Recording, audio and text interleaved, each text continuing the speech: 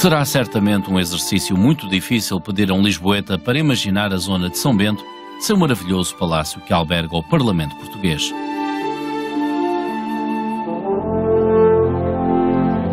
À medida que o mundo avança, fundem-se antigos ideais, dando lugar a novas formas de pensar e agir. Se por vezes a arquitetura dos edifícios antigos permanece intacta, em outros casos acompanha a evolução dos pensamentos modernos.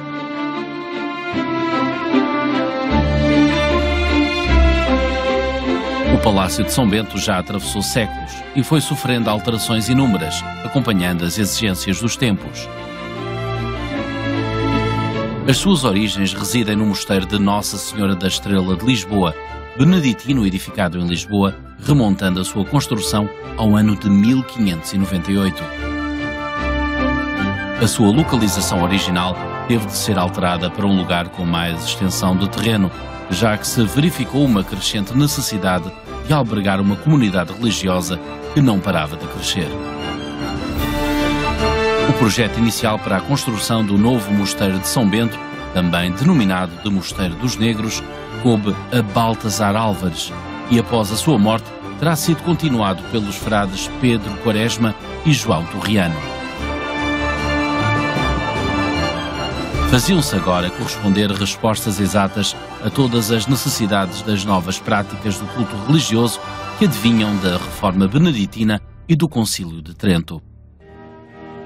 Estava-se perante um edifício de arquitetura mais complexa, mais espaçoso e autónomo do que o de origem. A planta quadrada definia-se por 4 claustros, uma igreja com capelas laterais ladeada por 2 torres, dormitórios, barbearia, cozinha, refeitório, adegas, lagar, forno e oficinas. O terremoto de 1755 pouco afetou o mosteiro, tendo tido alguns problemas nos dormitórios e na igreja. A vida conventual viria, no entanto, a ser afetada pela Revolução Liberal de 1820. Em 1833, o mosteiro ficou destinado para a instalação do Palácio das Cortes, ou Parlamento. A escolha para adaptar o espaço religioso às exigências do novo propósito laico-político recaiu sobre a intendência das obras públicas. A sala do capítulo terá sido adaptada para a instalação da Câmara dos Pares e o atraso nas obras fez com que o rei pedisse ao arquiteto Posidónio da Silva para se encarregar das obras da Câmara dos Deputados, feita de raiz. Mas foi apenas em 1863 que Jean-François Colson, arquiteto e engenheiro francês, elabora uma absoluta reformulação para a primeira sala, fazendo-a corresponder na perfeição às funções que desempenhava. Por outro lado, o devastador incêndio de 1895 na Câmara dos Deputados ditava a urgência de se lançar em braços à sua reconstrução. Abre-se um concurso e o projeto vencedor é de Ventura Terra. Com uma estética assumidamente neoclássica, a remodelação estender-se-á a quase todo o edifício, conferindo-lhe uma dimensão que fazia jus à importância do órgão parlamentar que aí estava instalado. O arquiteto Adolfo Marques da Silva ficaria encarregue das obras a partir dos anos 20, fazendo algumas transformações ao projeto inicial, nomeadamente no que se refere às fachadas e, sobretudo, em todas as opções decorativas.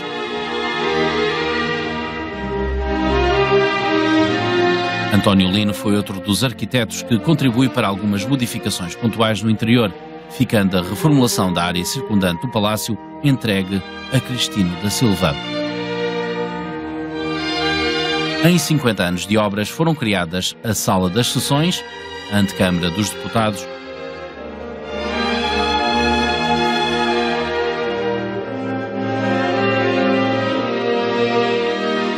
a Sala dos Passos Perdidos,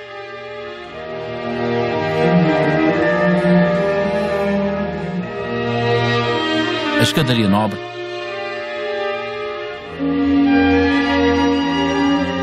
a Biblioteca Parlamentar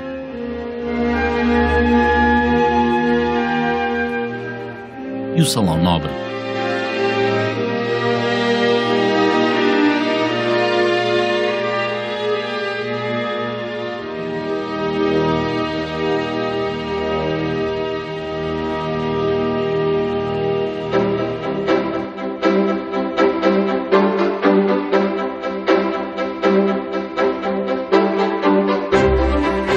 A grande escadaria exterior é da autoria de Cristino da Silva e foi construída em 1941.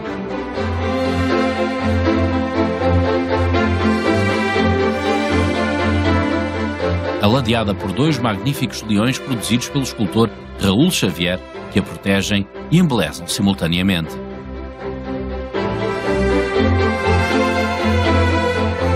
A fachada principal foi remodelada por Marques da Silva segundo o projeto neoclássico de Ventura Terra, durante a primeira metade do século XX. Ao centro, o frontão triangular construído a partir do corpo avançado da igreja do convento de São Bento da Saúde remata-o e vem reforçar a imponência da fachada.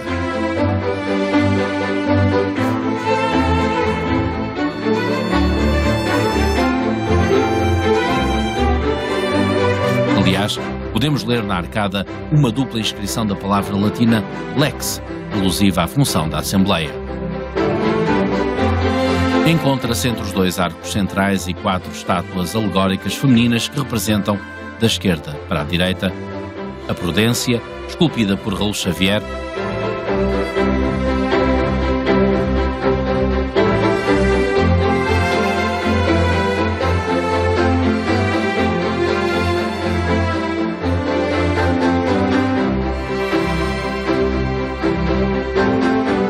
a Justiça, da autoria de Costa Mota, sobrinho,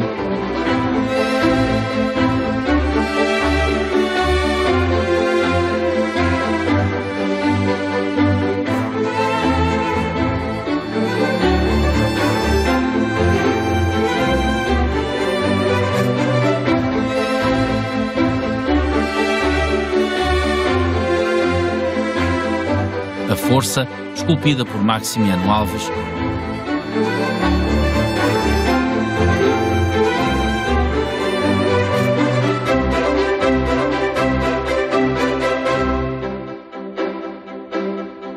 e, por fim, a Temperança, por Barata Feio.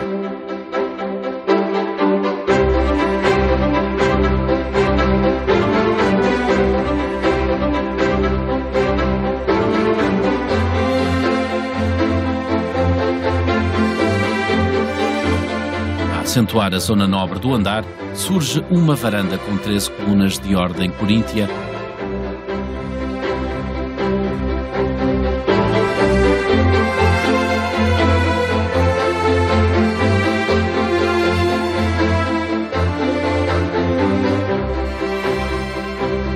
e 5 janelas em arco com mísulas fortalecidas por leões.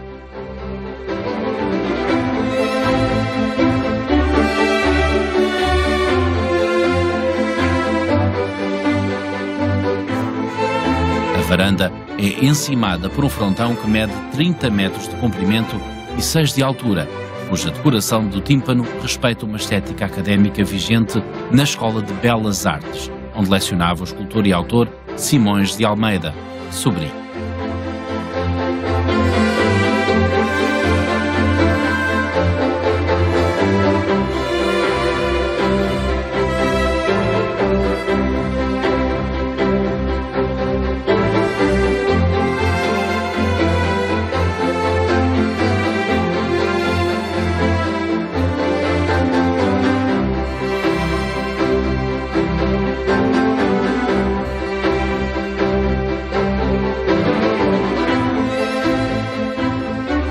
A iconografia desta composição corresponde ao programa ideológico da política do Estado Novo. Num trono ao centro, a pátria, distinguida pela inscrição em latim "Tudo pela nação", faz-se acompanhar por 18 figuras, entre as quais a indústria e o comércio.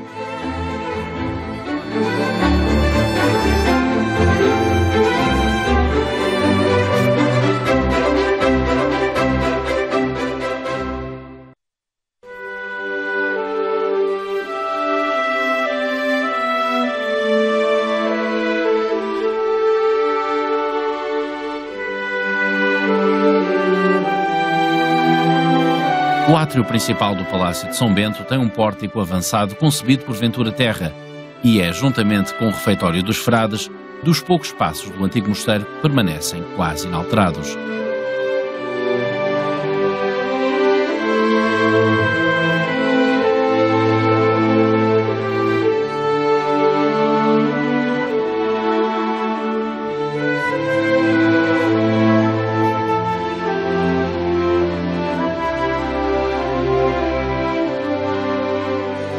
Era aqui que se encontrava a igreja primitiva.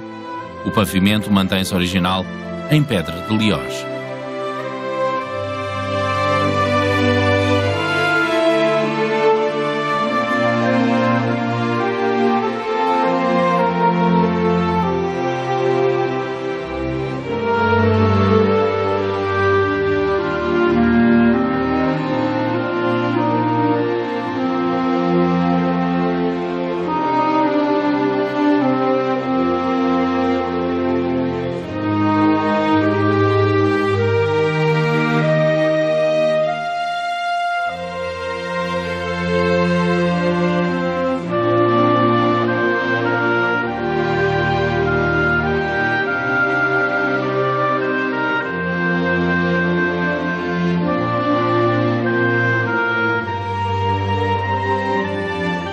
Nas antigas capelas laterais encontramos uma diversidade de bustos, nomeadamente de Luís Vaz de Camões, da autoria de José Aurélio, 1999, e de alguns notáveis parlamentares da monarquia e da Primeira República, como António Cândido, da autoria de Maximiano Alves, e o busto do Presidente da Assembleia Constituinte de 1975, Henrique de Barros, da autoria de Lagoa Henriques.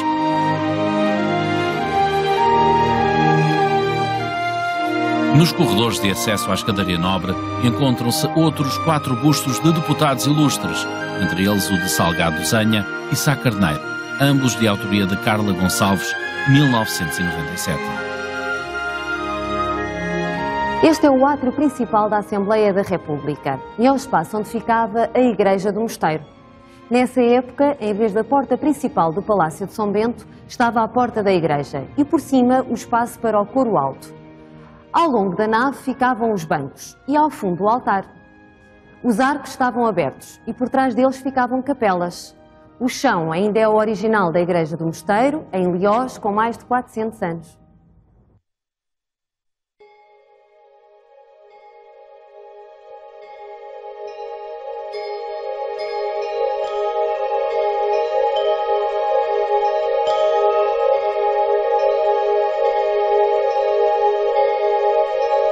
Situado nas traseiras do Palácio de São Bento, o desenho do jardim interior coube a Cristino da Silva.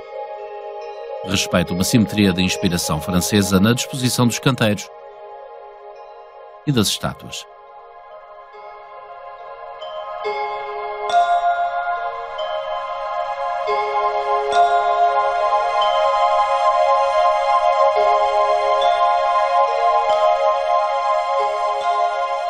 Um longo muro de 50 metros com 16 nichos e respectivas fontes estabelece a separação entre o jardim e a residência oficial do primeiro-ministro.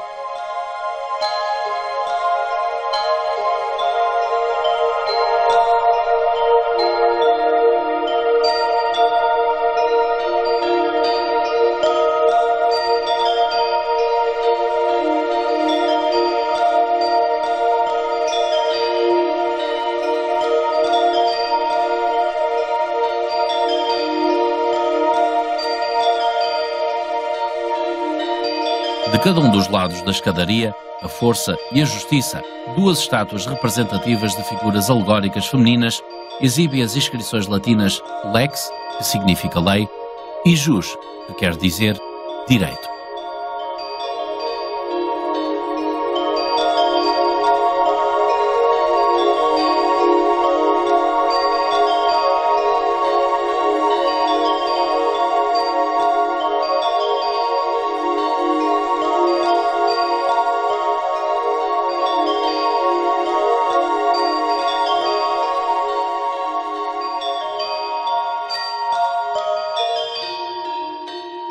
O claustro é um dos 4 projetados do convento.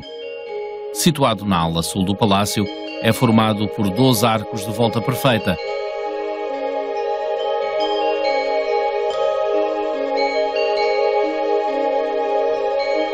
E 8 de lintel reto assentes em pilares toscanos.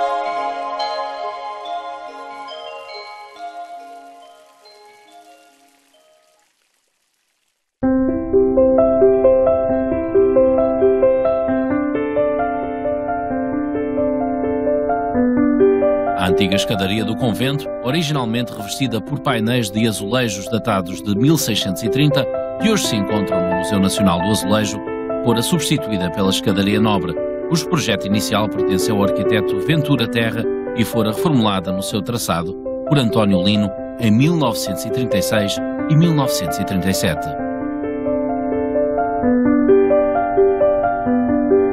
No topo das 8 portas a que dão acesso à escadaria, encontram-se frontões triangulares com esculturas de autoria de Leopoldo de Almeida. Representam Trás-os-Montes, Minho, Beira Litoral, Extremadura, Beira Alta, Beira Baixa, Alentejo e Algarve, ou seja, as 8 províncias de Portugal à época. Podemos ainda identificar os brasões de 8 das principais cidades onde se reuniram as cortes no país: Guimarães, Braga, Porto, Lisboa, Leiria, Santarém, Évora e Almeirim, e ainda pelas atividades económicas que melhor as caracterizavam então: a agricultura e a pesca.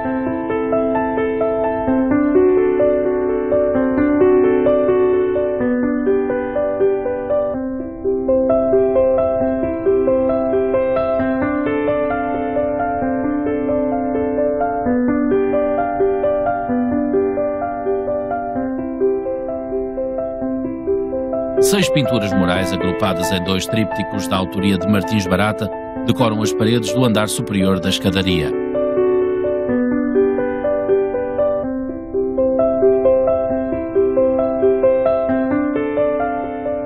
Embora intituladas A Defesa da Pátria e A Prosperidade da Nação, tal como ficara determinado na encomenda, são vulgarmente conhecidas como As Cortes de Leiria e Alegoria às Forças Produtivas da Nação.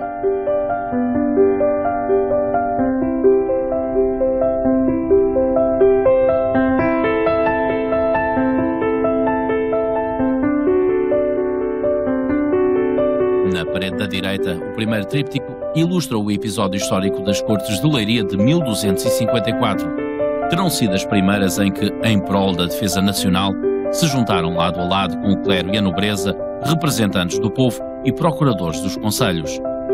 Ao centro, num fundo palaciano, Dom Afonso III, sentado no trono.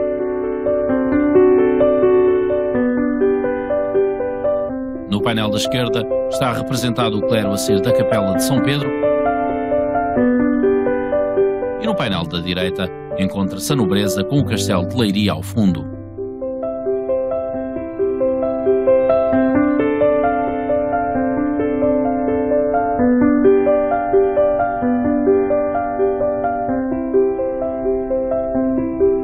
A alegoria às forças produtivas da nação no século XV encontra-se na parede esquerda, ao lado da Câmara Corporativa. A indústria está muito bem representada no painel central, através da pesca, orivesaria, artes, ciências e tantas outras.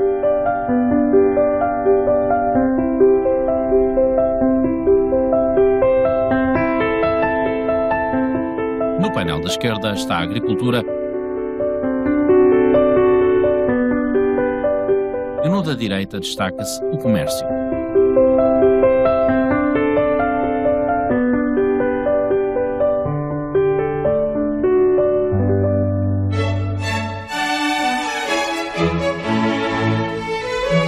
Especialmente concebida para a realização de conferências, a Sala Dona Maria II foi edificada em meados do século XIX e é sem dúvida um dos espaços do palácio onde se teve uma atenção especial na elaboração do teto. Revestido de estuque trabalhado e com pinturas de tonalidades de cinzento, oferece-nos um espantoso trompe-l'œil com motivos florais e vegetalistas, enriquecido pela presença de figuras mitológicas e alegóricas como Minerva, Mercúrio, Vênus e Justiça, e ainda pelos retratos do Duque de Palmela, do Duque de Lolé, do Conde de Lavradio e do Cardeal Patriarca de Lisboa, Dom Guilherme. As paredes foram pintadas em escaiola para simular o mármore. Umas cartelas ovais de gesso com ornatos abraçam pequenos retratos a óleo sobre tela, onde encontramos os deputados Fontes Pereira de Melo, João Crisóstomo, Duque de Ávila e Bolama e Rodrigues de Carvalho, colocado posteriormente, dado que viveu já no século XX. Esta monumental tela confirma e justifica o nome atribuído a esta sala. Retratada de corpo inteiro, a Rainha Dona Maria II domina e engrandece o espaço.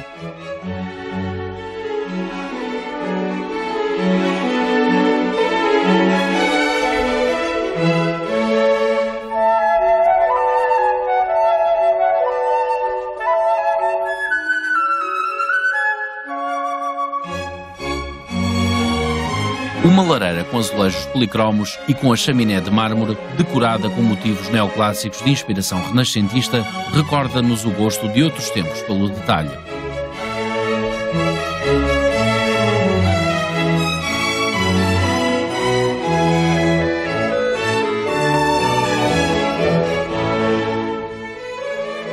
Esta galeria de retratos de deputados foi ampliada já na primeira metade do século XX, com os de Barjona de Freitas, da autoria de Columbano Bordal Pinheiro, o de Luís Bivar, pintado por Carlos Reis, e ainda o de António Teles de Vasconcelos, criado por José Malhoa.